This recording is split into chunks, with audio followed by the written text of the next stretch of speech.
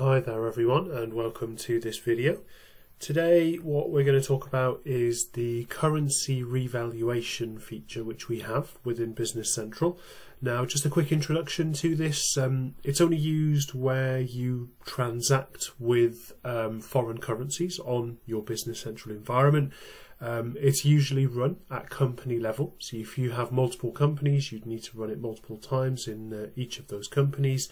And usually I guess you run it at month end, and it basically revalues your customer, vendor and bank account ledger.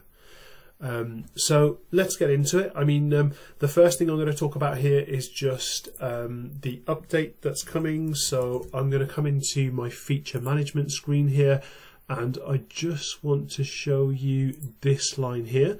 So that's the feature update, enable use of new extensible exchange rate adjustment, including posting preview. Okay, so this is a change which is coming in update 26.0, so Q2 2025. And if you want to, you can go ahead and enable that. Obviously, I would do that in a test environment first. So if you want to go ahead and enable that, you get a little bit more functionality in that, a little bit more freedom than you do in the existing foreign currency revaluation report. So that's the one that we're going to be using today. So I'm going to go ahead and say enable.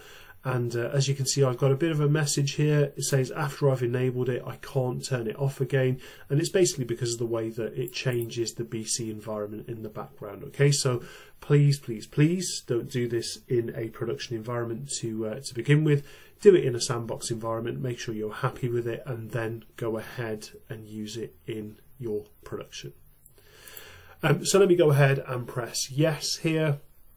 And what I'm going to do is just open up a new version of Business Central here, just because of the message there that we received. It says you have to sign out and back in for the changes to take effect. Now, you can still use the old currency revaluation feature. That's up to you.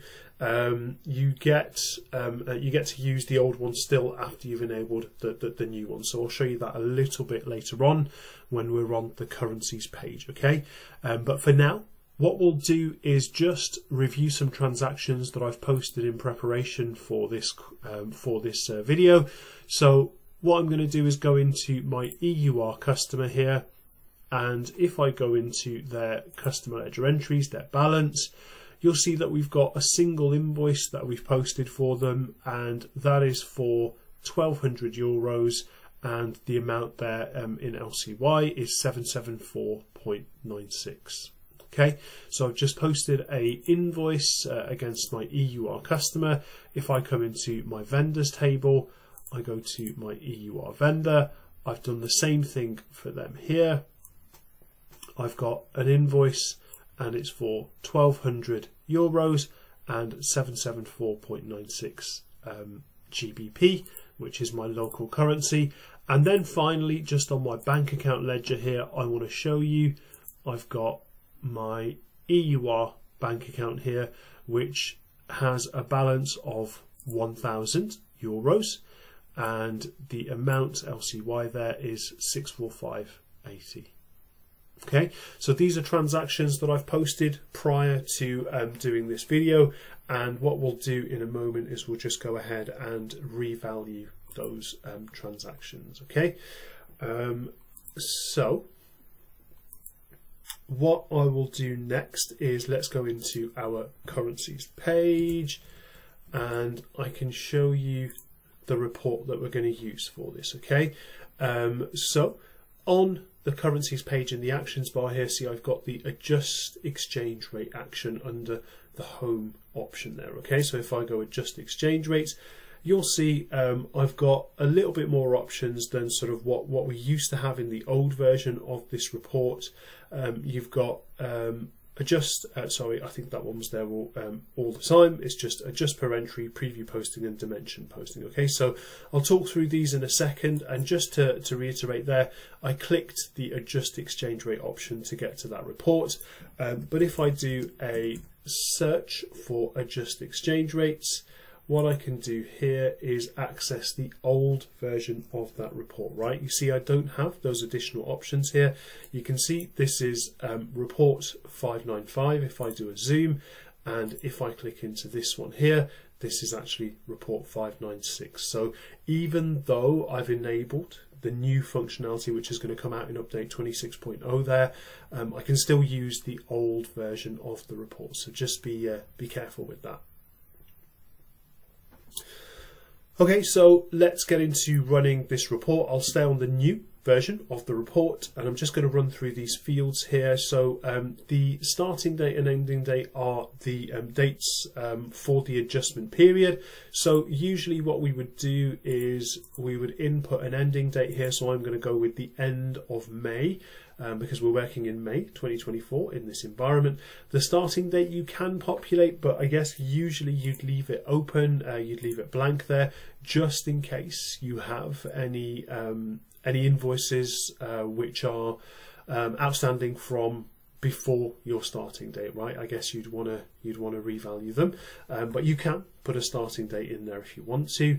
The posting description is this by default, so the adjustment of %1 and %2 exchange rate adjustment is what comes through to our general ledger entry description, and it's basically just going to turn the %1 and the %2 into, I think it's the currency and the amount, and we do have a little bit of options there. I guess you can change those. I will have a look to see if I can figure out what those % signs translate into, and I can pop that into the description of the video if I can find it. Okay, so the posting date is usually the same as the ending date there, so it stays within that period. Document number, make it something meaningful. You can just call it currency adjustment 310524 or whatever you'd want it to be.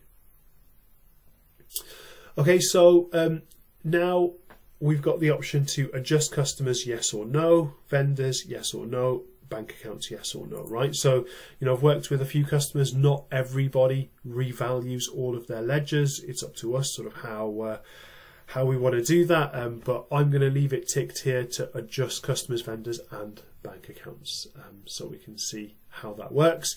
The adjust GL accounts for additional reporting currency. This is if you use an additional reporting currency on your Business Central environment, you can revalue those accounts if you want to. Adjustments can be made per entry that we have on the customer ledger or vendor ledger, or it can be made in sort of one go. So we can use this this tick box to mention that. And then, very cool, I love the preview posting here. So that boolean is marked as yes at the moment, and it basically means that when I press OK, it won't post anything. It will just give us a preview posting of what is going to happen. So then an interesting one here, I've made some changes to BC over the years to accommodate this functionality, but the dimension posting is what gets posted to our income statement with regards to the currency exchange rate gain or loss. Okay, so you can choose to have either source entry dimensions, no dimensions, or GL account dimensions. Okay, so source entry means it's picked up from the source entry, the dimensions that is. No dimensions speaks for itself. There are no dimensions on the dimension posting here. And GL account dimensions means it basically picks the dimensions from the general ledger code that we have for our unrealized gains or losses. So I'll show you that all in a second. Okay, so I'm going to leave that as no dimensions. I don't have any dimension rules set up in here. You might need something different. And what I'm going to do here is just select in the filters. I guess you wouldn't normally do this, but I'm going to select our Euro bank. I'm going to select our Euro customer, and I'm going to select our Euro vendor. And equally here, I can put in a currency code of Euro as well, right? So I guess you wouldn't normally do this. I mean, you might, depends on your sort of operations. But here, what we've said is I'm only adjusting the Euro currency, and then drilling down further into my subledgers, we're only adjusting the Euro bank, the Euro customer, and the Euro vendor. Okay, so I'm going to go ahead and press OK. Bear in mind, I've got the preview posting selected here. Let's go OK, and we've got a bit of an error. Thinking back, why did we get that error? It's because I didn't change the exchange rate, so I guess it's good because you may get this in real life. The reason why there was nothing to change there is because I hadn't changed the exchange rate from that which I posted on the original transaction. Okay, so what I'm going to do is let me just show you that. I was going to show you this anyway, but I'll show you this by going into the exchange rates here. And what is the exchange rate that's used during the foreign currency revaluation? Well, it's taken from the starting date compared to our adjustment period and the posting date, and then it's the adjustment exchange rate amount and the relational adjustment exchange rate amount fields that are used to revalue those transactions. Okay, and just to reiterate there, the reason why we got the message that we did is because I had posted our foreign currency documents for our currency vendor, euro currency vendor, euro currency customer and euro currency bank account with this exchange rate. That's why it said there's nothing to adjust. Okay, so what I'm going to do is I'm just going to change this to something a little bit different now, and to confirm there, guys, what I'm changing is the relational adjustment exchange rate amount, and I'm just changing the most relevant exchange rate here, right? You might have exchange rates per day, per week, but I've just got one here for the 1st of Jan 2024, and I've changed the value in the relational adjustment exchange rate amount. Okay, so now let's go back and run our exchange rate again. So we should have all of the filters as they were. They look good. Let's go preview posting is yes. We'll go OK. And this time it's giving me another error. And sorry, I should have set this up. I'm just going to put in my unrealized gains and my unrealized losses accounts here, and we'll try that one more time. All looks good. Okay, so now you see we have our posting preview. So I've got my GL entries. If I come in here, I can drill down and review the adjustment amounts there. So I've got one side there is the petty cash, which is linked to my bank account. The other side is the account that I put in as my unrealized gain or loss account. Then I've got my accounts receivable account, which is being adjusted. Again, the offset for that is my realized or gains loss account. Then finally, I've got my accounts payable account, and I've got the gains or loss account from the back of that as well. And we also get an exchange rate adjustment ledger entry. So we've just got 3 here based on the 3 transactions that we're revaluing. And it's telling me the currency factor here. So that's per the update. And I also have my bank account ledger entry and my detailed customer ledger entry and detailed vendor ledger entry. Okay, so if I drill into these, it just gives me the amount LCY that is being adjusted per each of those transactions, and it tells me that it's an unrealized loss. Okay, so they are the entries that we get, and I'm just going to go ahead and say preview posting is no, and I'll say OK. And it just tells me that 1 or more currency exchange rates have been adjusted. And if I just show you now, if I go into my GL registers, I've got an entry in here for exchange rate adjustment, and I can see all of the sub-ledger entries linked here, right? So we went through that on the posting preview, so I won't spend too long on this, guys, but you'll see I've got all the same GL entries posted on the 31st of May, and then I've got my detailed customer and vendor ledger entry. Sorry, I don't see customer ledger entries underneath that as well. And if I jump back here to my currencies page, I also have my exchange rate adjustment register, so I can go into there and see all of the exchange rate adjustments that have ever taken place, right? And I've got number of adjusted customer ledger entries, number of adjusted vendor ledger entries here, and then I have my bank account transaction here as well. And I can drill down into this, and it will show me the amounts that have been adjusted along with the entry type underneath each one of these transactions. So I've got an unrealized gain there and an unrealized loss against the transactions that I showed you earlier.